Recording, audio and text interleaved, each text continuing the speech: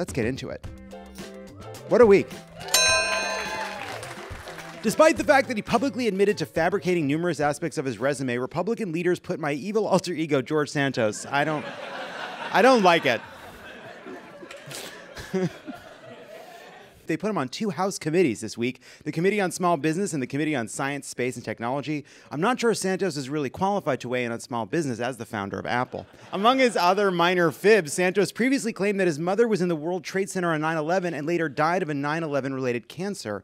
In reality, Santos' mother was only briefly in the World Trade Center on 9/11, and she did not die of cancer, but instead of injuries sustained while piloting a plane.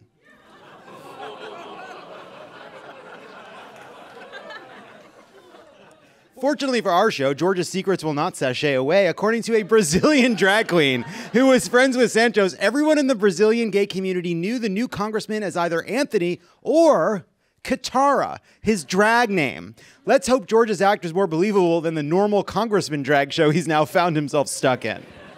Because the Republican platform in 2023 is very clear that men dressing in makeup and gowns is just for the bedroom when your emotionally broken wife is out of town, Santos quickly denied the allegation, tweeting, "The most recent obsession from the media claiming that I am a drag queen or performed as a drag queen is categorically false." He capitalized queen as if it's his heart. It's like his heart capitalized the Q.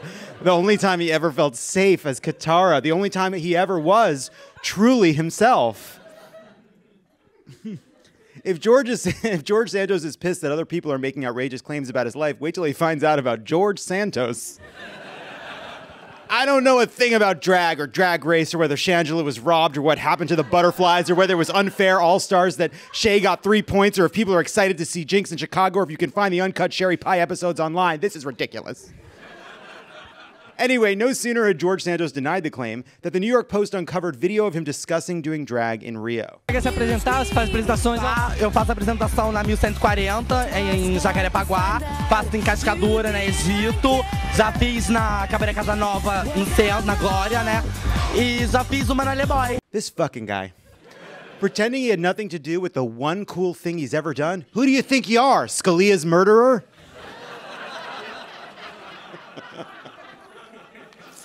And now, an open letter. Dear RuPaul, it may have come to your attention that a man by the name of George Santos, if that's his real name, which it isn't, has recently been elected to national office in one of the great drag performances of all time, pretending to be a qualified candidate for Congress. We have now learned that before he became the congressional candidate, George Santos of Long Island, he became the live performer Katara of Rio de Janeiro. It seems like George is probably afraid to resign because he's got nowhere else to go and people found out he stole money from a veterans GoFundMe meant to treat their dog's cancer. Woof. Ru, your country needs you once again. Invite him to apply to Drag Race. If he resigns his seat, Congress's loss can be all of our gain. Thank you. Meanwhile, a Republican strategist who was working for the Georgia GOP and Herschel Walker's campaign has filed a sexual battery civil lawsuit against conservative activist Matt Schlapp and his wife, Mercedes Schlapp, a former Trump aide. The aide alleges that Schlapp groped his crotch without consent as he was driving Schlapp home from an Atlanta bar in October. Boy, you just hate to see a stain like this on Herschel Walker's otherwise immaculate campaign. While sharing a stage at Davos, Senator Kyrsten Sinema and Joe Manchin agreed that they would continue to oppose killing the filibuster, and then they high-fived. Difference for the American people in the last 2 years. And we still don't agree on getting rid of the filibuster. That's correct. Thank you. I was Look, as much as we dislike them individually, there is something nice about their friendship. They're like Wario, Frog, and Toad. In response to a Republican request regarding classified documents found in his garage, the White House, of course, said they don't keep a visitor log at President Biden's Delaware residence. I mean, who can keep track? So many people are trying to kick it with the J-Man, said Biden, scraping 3 untouched charcuterie plates into the garbage. Aww. Look, no one keeps visitor logs at their house. This is the Biden residence, not Derek Jeter's apartment in the early 2000s. There's no one doing processing. You know, not enough people knew about it. Not enough people remember that story about how there was like a gift bag at a process when you slept with Derek Jeter, which he then later denied. Anybody? Okay, so it just wasn't a great joke. That's fine. That's like saying, no, no, no, you look great in this picture. I don't want to hear that I look great in the fucking picture. That means that's what I fucking look like. If someone says I look bad in this picture, you say, yeah, yeah, you look terrible. You look so much better in real life. You don't say, no, no, it's a good picture. That doesn't do anything for anybody. When did you people get here? On Thursday, the Supreme Court issued a report on its investigation into the leaked Dobbs draft, announcing that it has been, quote, unable to identify a person responsible by a preponderance of the evidence. But if you play the report backwards, it says Alito did it.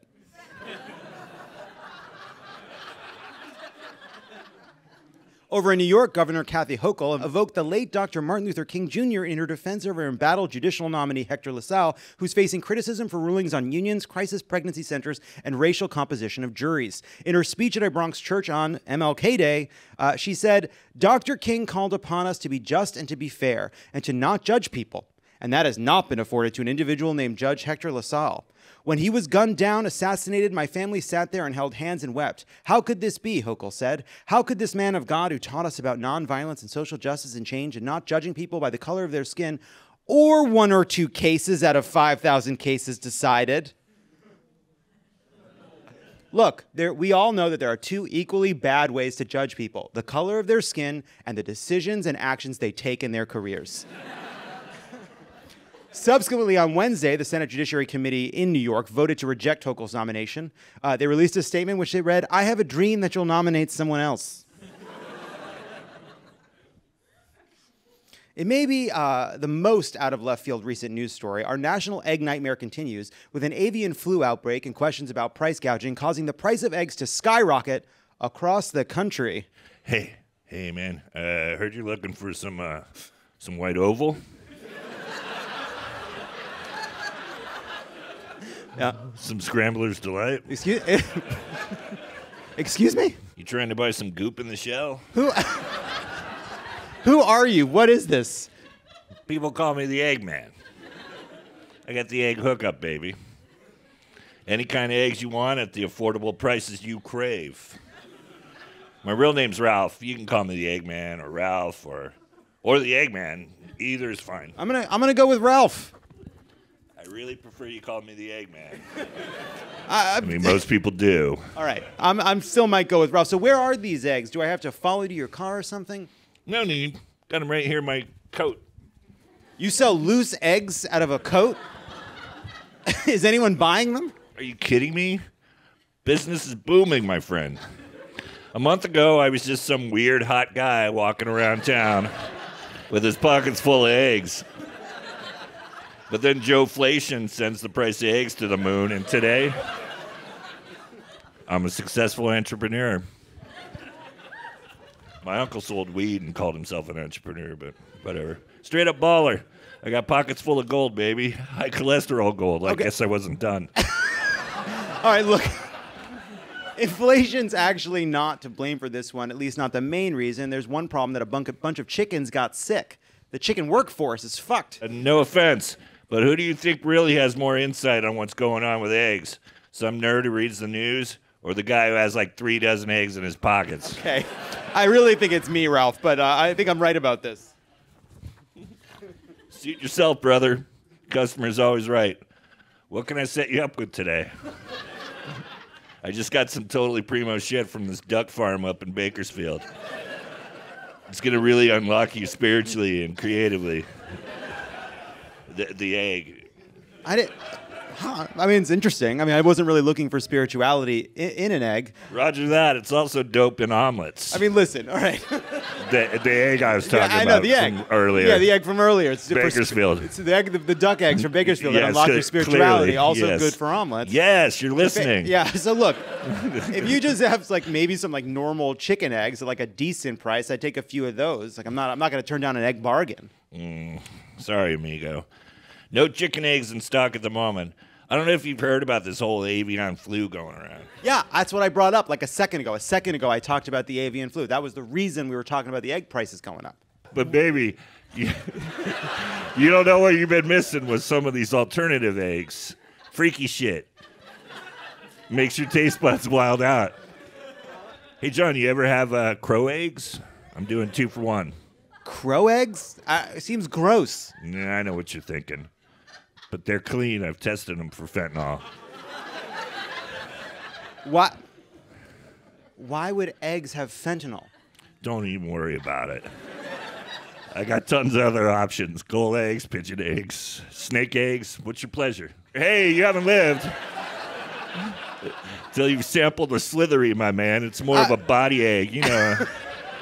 A sink into the couch egg. All right, listen. The snake eggs, there's a body egg.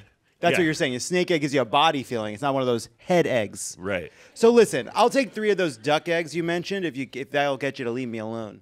Right you are, sir. Coming right up.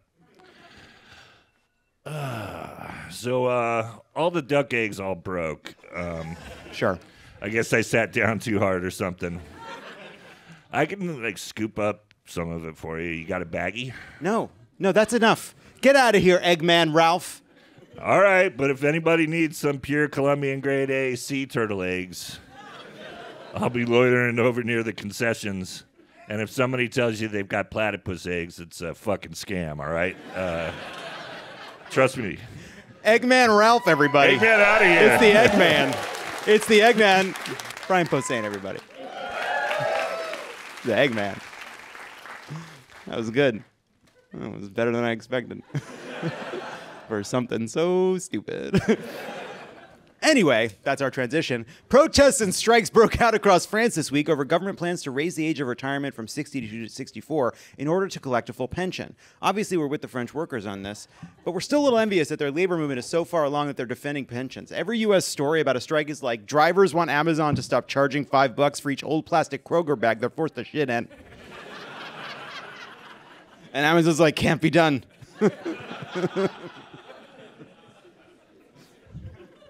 We'll shut this whole plant down before we do that.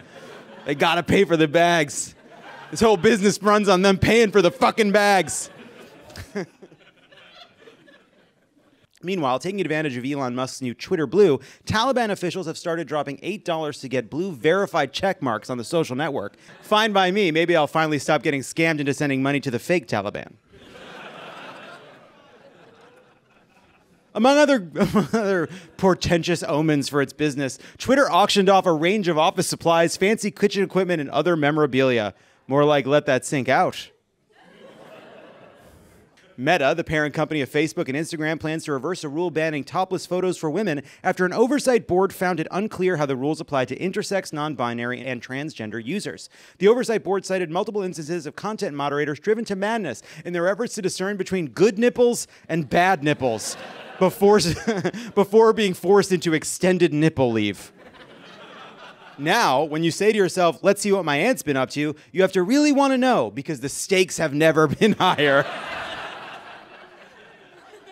Scientists in Japan are seeing results in reversing the aging symptoms of genetically modified mice. The gene therapy used on these mice has shown to restore the animals to a more active, youthful state. I can't wait to use this on my disgusting old hag of a mouse.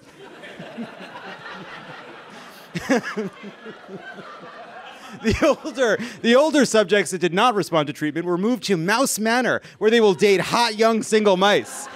But there's a twist. Alec Baldwin, as well as the film's armorer, will be charged with manslaughter for accidentally shooting and killing cinematographer Helena Hutchins on the set of the Western Rust. Look, when this movie ends up with a 61 on Metacritic, that's when we'll know it was all worth it. Oof, that was tough. That was tough. You should not point a gun at someone that you're not willing to shoot, said Santa Fe County District Attorney Mary Carmack Altwis. That goes to basic safety standards. This is America. We shoot people on purpose. It's about to lighten up. You're fine. Don't worry. I got a real zany one coming for you. Leader of the notorious Sicilian mob, Matteo Messina Denaro, who was caught this week after 30 years on the run. Denaro was the mastermind of several murders and bombings throughout the 90s, even bragging that he filled a cemetery all by myself. Oh, you did? Said the gravedigger. Porca miseria. I guess I must have gotten these unrelenting back spasms from jerking off. No, Giuseppe, said the mobster. I was speaking figuratively. Everybody in the town understands how hard you work digging graves for the many people I've proudly killed over the years. But nobody says it, Giuseppe moaned. I dig, I sleep. I dig, I sleep. Keep it up, Giuseppe, and the last hole you'll dig will be your own, said Matteo. Don Mateo, I'm so sorry. I forget myself. Please accept this dirt as an apology for my disrespect.